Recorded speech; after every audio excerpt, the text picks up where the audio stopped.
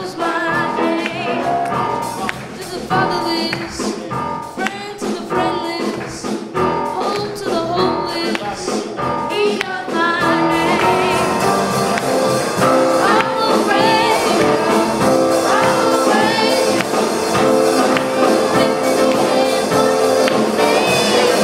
I am not forgotten, I am not forgotten, I am not forgotten. God knows my name. I am not forgotten, I am not forgotten, I am not forgotten. God knows my name, He knows my name.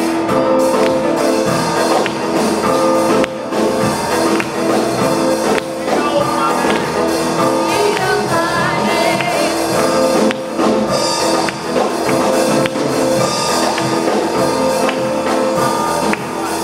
Light over darkness, sin over weakness, joy over sadness, He knows my name. Friend to the friendless, hope to the hopeless, He knows my name. I will praise you, I will praise you, I will praise you, He did what He did.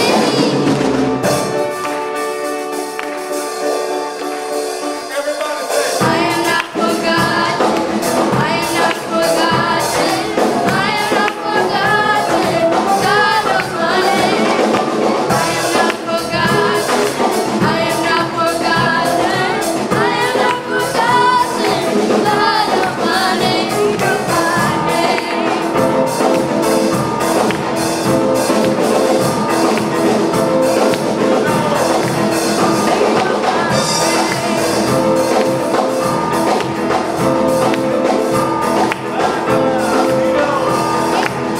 He knows my name.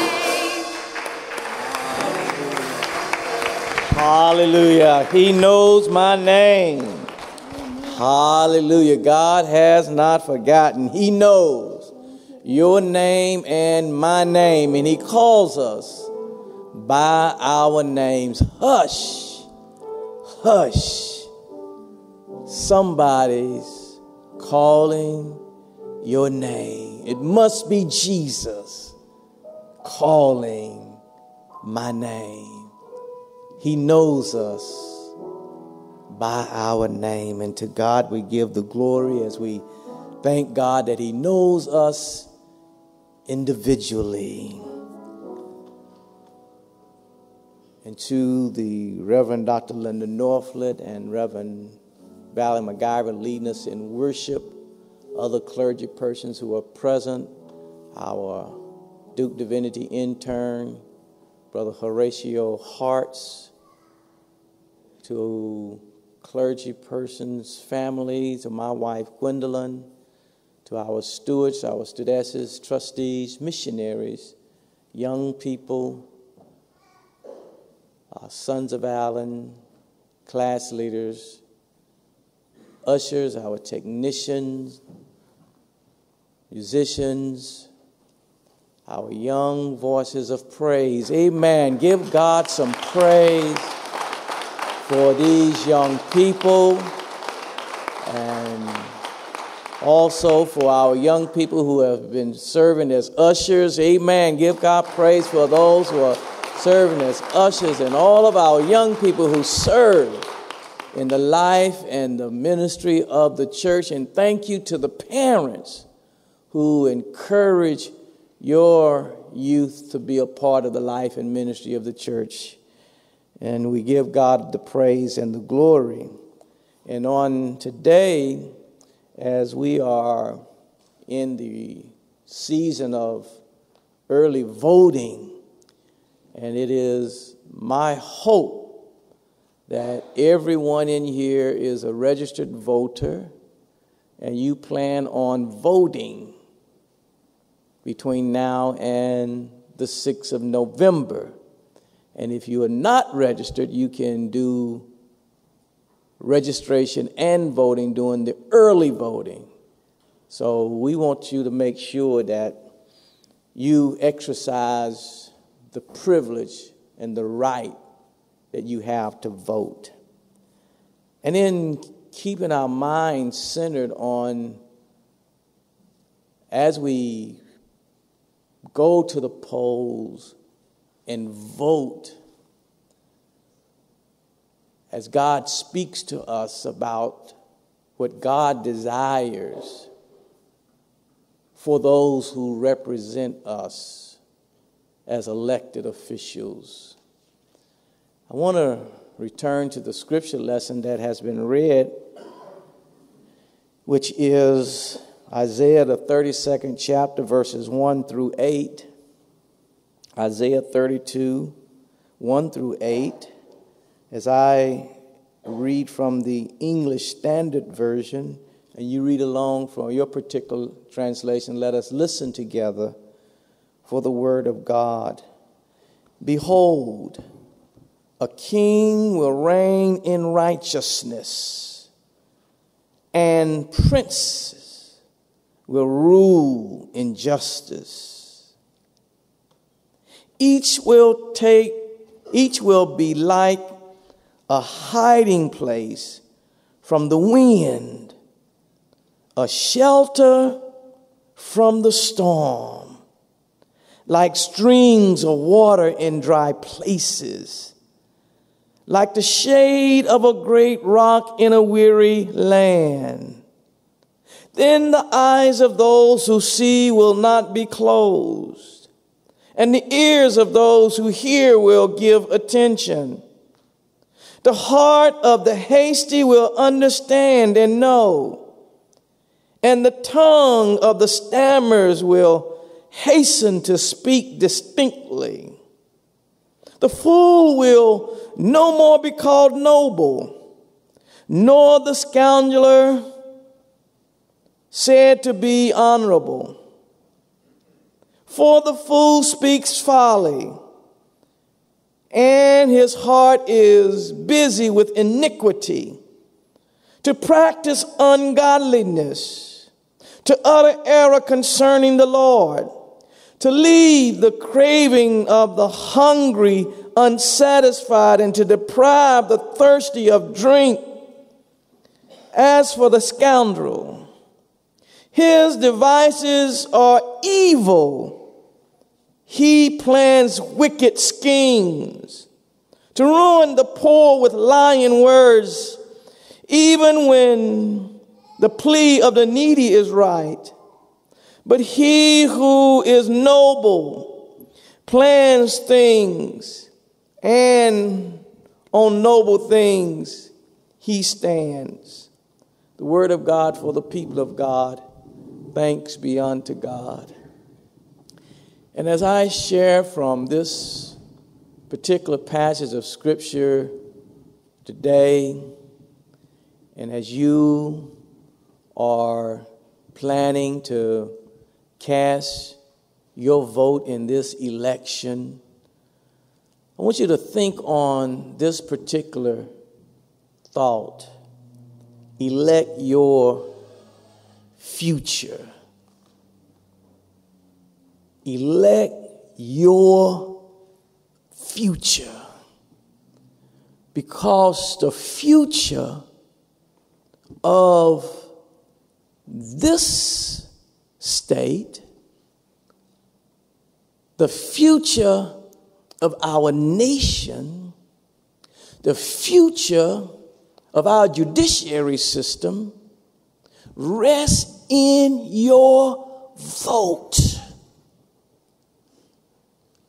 And your vote counts.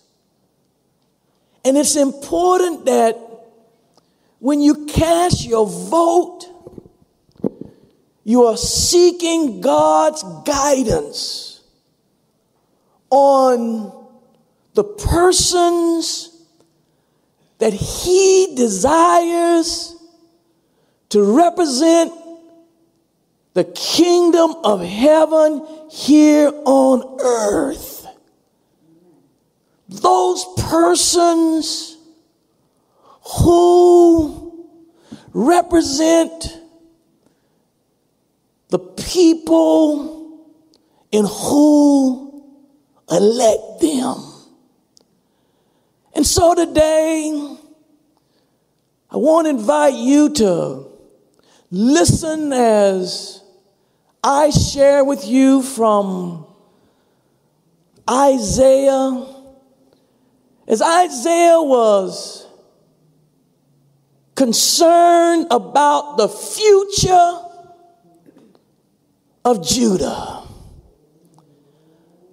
He was concerned that there had been so many corrupt leaders, and he had spoken against them in chapters 30 and 31, but now in 32, he begins to offer some hope for the future of Judah. The future of right or wrong. The future of good and evil. The future of the oppressed and liberty. The future of morality and immorality. The future of justice for the poor and exploitation by the rich. The future rests in the hands of the voters who go to the polls between now and November the 6th, that we might elect persons who will represent the people in a way that's pleasing unto God. Isaiah is expressing his unchanging conviction that the nature of the circumstances of society depends on the character of the people, in particular, the leaders. The philosopher George Smith says, leaders are not the whole of life, but they are conditions of all the rest. Because the leaders that we put in office represent us when it comes to voting in the Senate, voting in the city, the county, representing us on the bench as judges, in making decisions on behalf of each one of us. Decisions that impact our families. Whether we have the Christian liberties that we so long desire here in this nation. Impact our children's education. Whether there will be funds available for teachers and whether teachers will get a decent salary and as they educate our children and as our children continue to strive for excellence in education and making sure that any child that wants to go to college will be able to go to college, because if they get an education, then they'll get a good paying job, and then the good paying job, the government will get their money back from those children now paying taxes. If they would look at it that way and make sure that no child has to worry about financing his or her education, and understanding that if you would step in and make sure the institutions of higher education are available financially for everybody, you'll get your money back. But if they can't get a higher education for a higher income, then many of them, the government will take care of them the rest of their lives. So that's why it's important that we listen out for those who will make sure that funds are poured in to the education system of our children, making sure that there are no cuts in health care, and making sure that no matter what a person's health condition is, they will not be denied health insurance. That we will know that we have the opportunities that are rightly ours as human beings in the United States of America, that if we get sick, then we can be cared for. Your vote counts. But the only way you know who to vote for is you study the record of the person. You've seen politics played out enough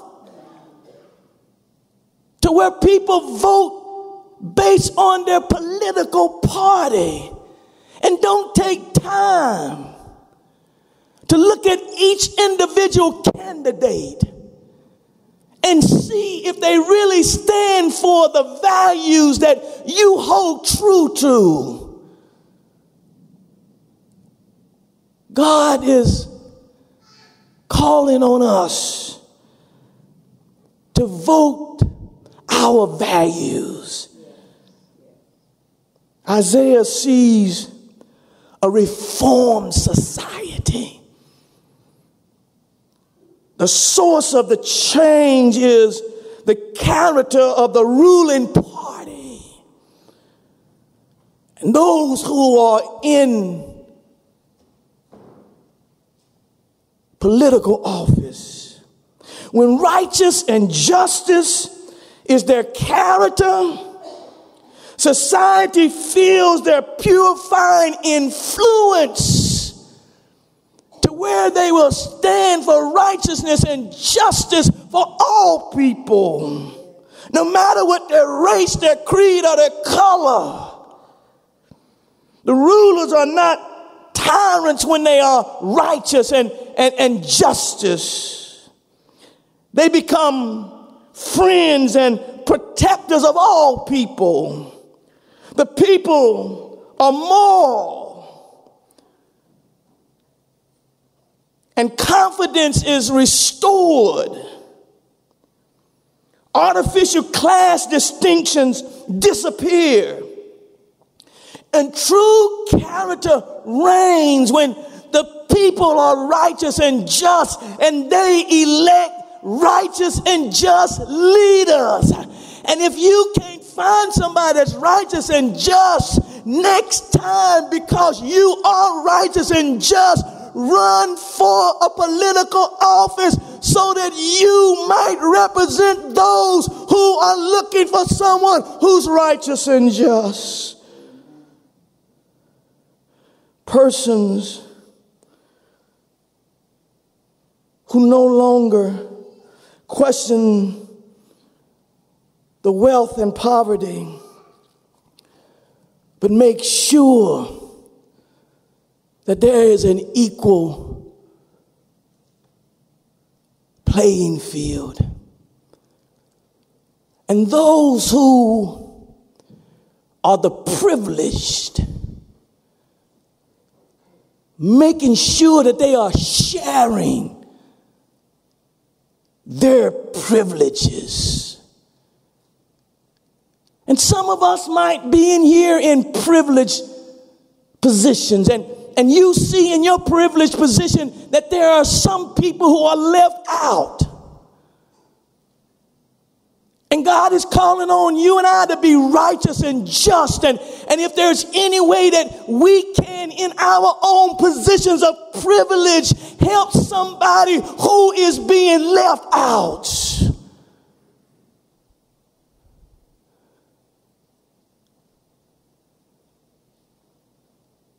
I've chaired board of examiners, and I know that the AME Church does not do right by female preachers because it's still a male hierarchy.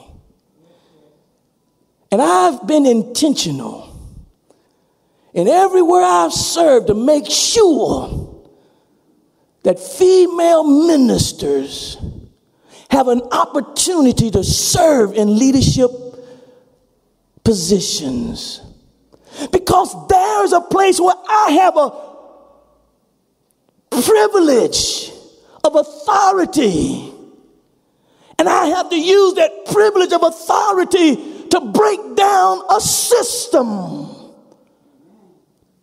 I have privilege and authority, been appointed in over finance committees, and I have to take that privilege of authority and make sure that there is accountability, check and balance. And many times when you use your privilege to bring about accountability, those who still want to hold that power of privilege will try to squash you, but truth crushed to the ground will rise again.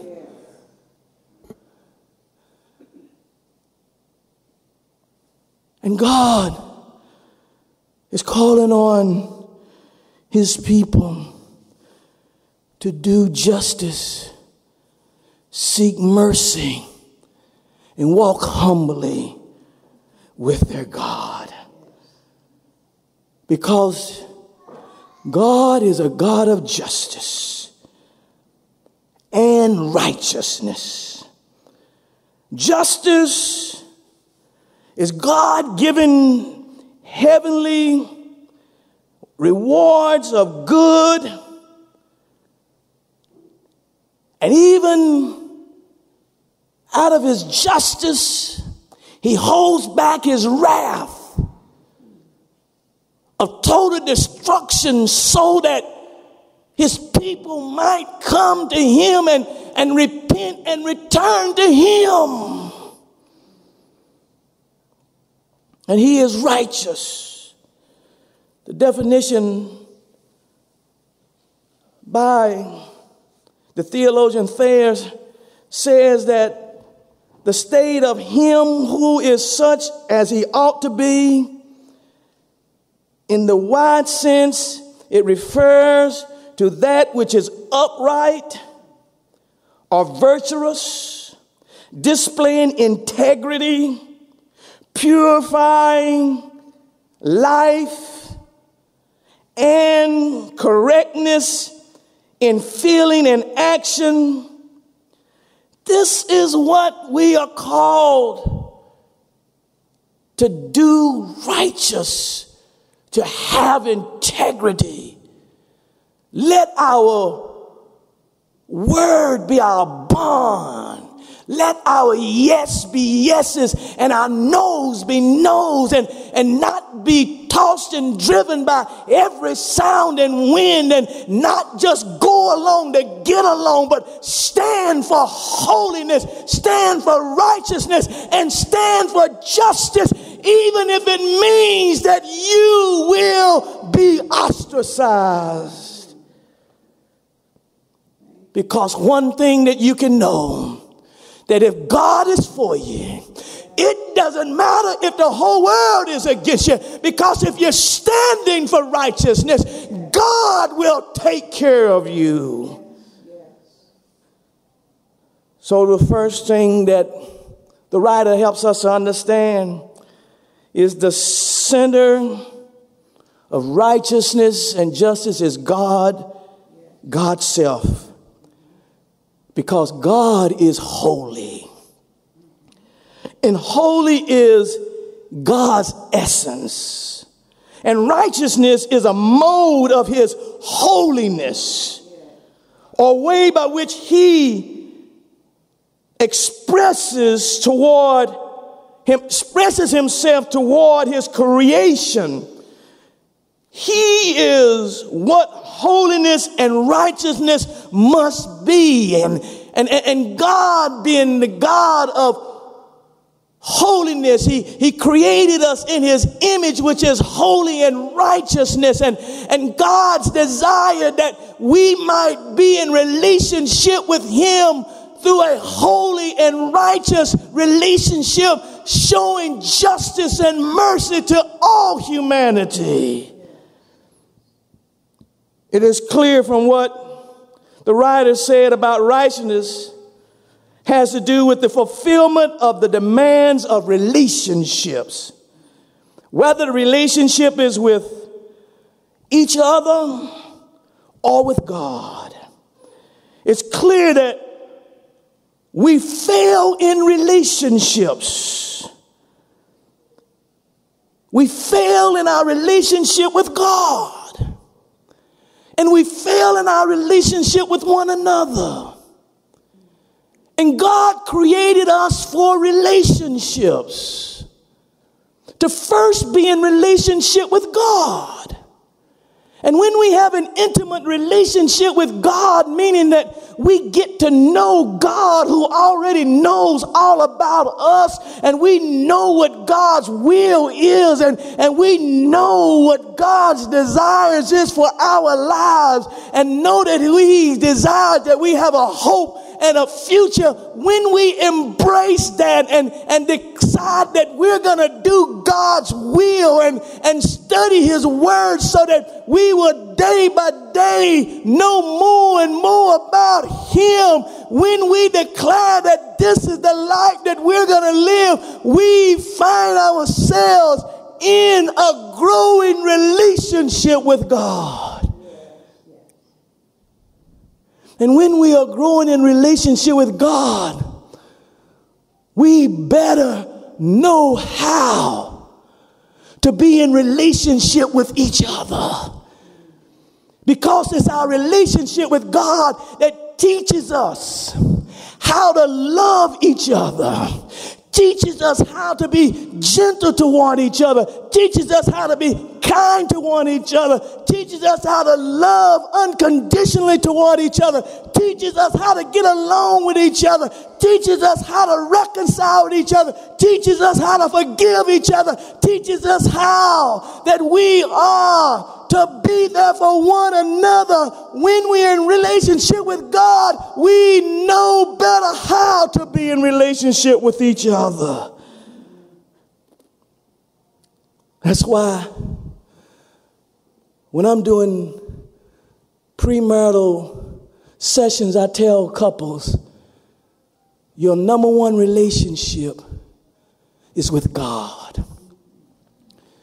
Because when you are in a relationship with God, then God will show you how to be in relationship with your mate. Because outside of an intimate relationship with God, we don't know how to love in any other way other than selfishness. But when we fall in love with God and God teaches us how to love unconditionally, then we learn that love is not a feeling. Love is a decision that says, I'm going to love you in spite of what you've said, in spite of what you did. I'm going to forgive you and I'm going to keep on loving you because I'm going to love you to the point that love will cover the multitude of sins. But that kind of love only comes with an intimate relationship with God. Because God is love. And God teaches us that everybody has relationships. And when we are in relationships of authority, we have a responsibility not only to the people, but we have a responsibility to God. Kings have responsibility to the people. Judges with the complainant. Clergy with the members. The common person with family. The elected officials with the community with the residents and the aliens and the poor. And all a part of being in relationship with God and one another. And that's why the greatest commandment of all is that we are to love God with our heart, our soul, and our mind, and our neighbor as ourselves. When we get this right, then we don't have to worry about anything else, because we will be acting out of righteousness and justice that comes through God. Having these relationships, the judge in Israel, righteousness is more than the fulfillment of the demands of the community, but it's a balance for harmony. The judge wishes to restore the righteousness of the community. Righteous judgments are protective and restoring. When judges sit on the bench and magistrates serve, and the DAs, they are serving the people, and they are doing everything they can do to make sure the communities are whole and healthy and restore those areas that are weak. And when the righteous king comes, people's motives will become transparent. And this righteous king is Christ. For you and I, we know that Isaiah might have been talking about the kingship coming of Hezekiah, but Hezekiah himself was influenced by the Egyptians and at one time was a follower of God, but he became corrupt. But when we look into Isaiah's future and our past, we see the King of Kings, the Lord of Lords, Jesus the Christ, he who is our ruler. And when we surrender our lives to him and we say, I confess you with my mouth that you are Lord, it means that I submit my authority to yours. I recognize you as Lord of my life. And I no longer seek my will, but it's your will that I want to be done in my life. With his perfections, he offered us a perfect humanity. He died in a man's stead. And whatever was accomplished satisfied the infinite demand of holiness of God, that a people who were created in the image and likeness of God, who fell from that image of holiness and righteousness, God saw that he had only one choice, and that was to send his righteous son, who took the place of you and me and offered himself once and for all for the sins of the whole world. And when King Jesus reigns in our hearts, there is no place for sin. For when he reigns in our hearts, it doesn't mean that we won't sin. It just means that it won't remain in our hearts, because we will be convicted by the Holy Spirit, and we will immediately cry out to the Lord and say, Lord, forgive me of my sin. Cleanse me from my unrighteousness. Create in me, God, a clean and a pure heart, that I might walk upright before you, that I might be restored back to a right relationship with you. And when we are restored to that relationship, then we are sanctified in his word, because his word is truth And through the sanctification, we become mature in the faith, and we begin to live a life of righteousness, not because of any good in us, but because we are connected to the righteous one, Jesus, who said that I'm going to send back to you a comforter who would teach you all things that I've commanded of you. This is the work of the Holy Spirit who is in our lives. And when he is in our lives, we only seek those who would represent us as men and women who display holiness and righteousness, because our faith looks up to the Lamb of God who takes away the sins of the whole world. So in closing, the Bible says, whatever you are thinking about, whoever you are considering to elect, seek first the kingdom of heaven and all its righteousness. God will place on you those heavenly values, that heavenly wisdom that you ought to look for in the lives of those you plan to elect. And when you do it, you will elect those who stand for holiness, who stand for righteousness. And you know that Jesus is our King. As Isaiah said, that he will be a rock in a weary land, shelter in a time of storm, water to the thirsty, food to the hungry.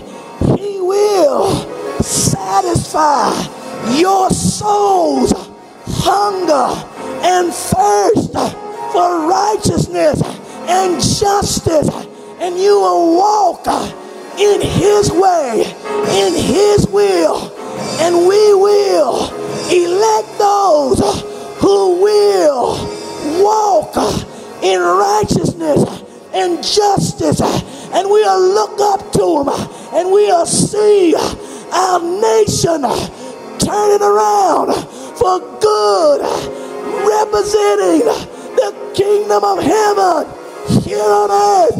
Is there anybody that believes what I believe? That justice will stand, righteousness will reign, we'll see it in our day, the land coming back to holy righteousness, because we are the righteous ones who will not sit down or become complacent, but we will vote and stand for righteousness, stand for justice, stand for the kingdom of heaven here on earth. Is there anybody that's gonna join God? Say yeah.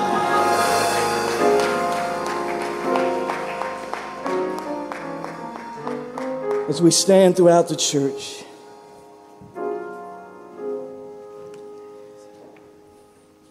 and we extend to you the invitation of Christian discipleship.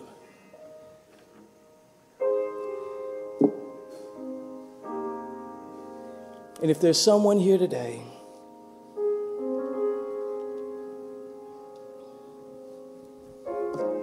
and you want to experience this right relationship that comes by accepting the righteous one, Jesus. The only way we can declare we're righteous is he's our Lord and Savior. And by receiving him, then you can declare that I'm righteous. Because none but the righteous shall see God. And I want to make sure that when your soul takes flight from this body, when it can no longer maintain life here on this earth, when your soul returns to the Father, you hear say, well done, and not depart from me. Because it's only the righteous that will hear him say, well done. And righteous has nothing to do with you being perfect. Nothing at all. Righteous has everything to do with you by faith, accepting Jesus Christ as your Lord and Savior. And if you're here right now and you want to make sure that on this day you can declare that you are among the righteous, all you have to simply do is accept Christ as your Lord and Savior by faith. So will you come right now and accept him? And maybe you're here and you've never been baptized and you want to come and offer yourself as a candidate of baptism. We invite you to come. And if you don't have a church home, we invite you to come and join St. Joseph. Is there one that will come and join the church? Is there one who will come and offer yourself as a candidate of baptism? Is there one that will come and receive the righteous Christ so that you can know with assurance that you're among the righteous that will see God? If you don't have that assurance, come right now. Let us pray together. The prayer of salvation. If no responses, it's prayer time. You may come to the altar and pray. And if we have guests who've come in during this time, members just come to the altar and they kneel, and after they have said their prayer, they return to their seats, leaving space for others to come. And as you come to the altar, and if there's anyone who desires for one of the clergy to kneel with you in prayer, just wave your hand in front of you, and we will kneel with you in prayer.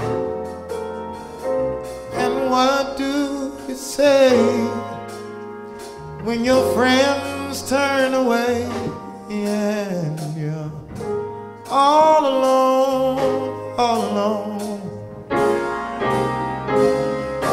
Tell me, what do you give? Yeah, you're giving your all, yeah, and it seems like you can't make it through. Well, you just stand when there's nothing left to do. You just stand, watch the Lord see you through. Yes, after you've done all you can, you just stand.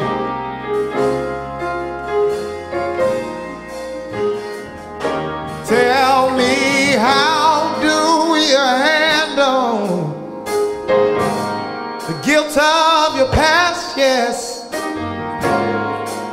Tell me, how do you deal with the strain? And how can you smile when your heart has been broken and filled with pain, filled with pain? Tell me, what do you give? Oh, when you've given your all,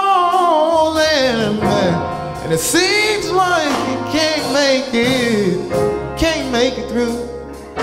Child, you just stand when there's nothing left to do.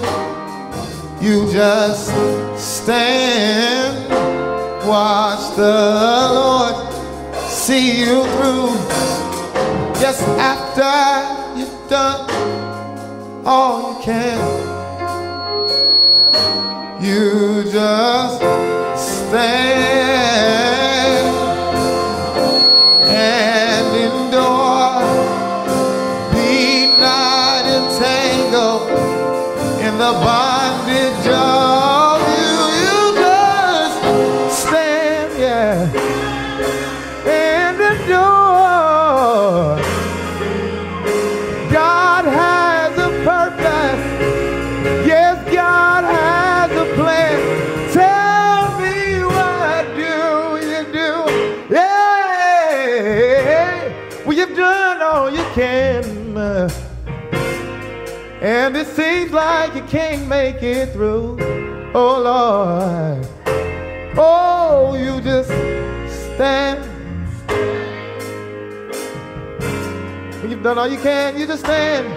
Oh, you just stand. Oh Lord, you stand through the hurt, stand through the pain, stand through the sunshine,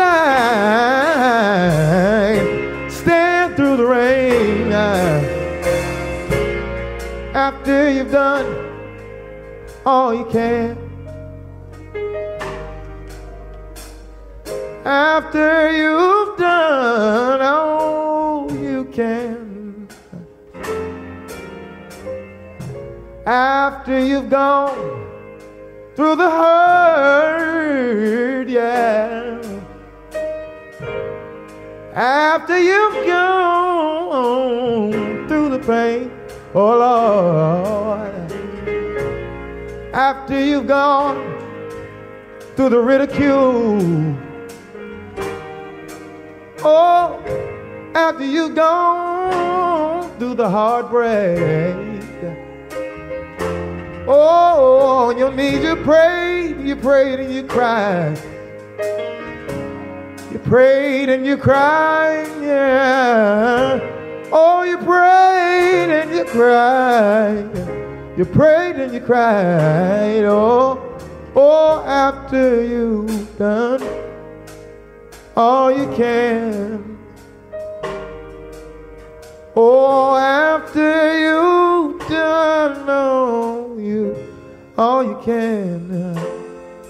Oh, after you've done all you can. After you've done all you can. Oh, after you've given it all that you could, after you felt like you've had it all up to your shoulders, yeah.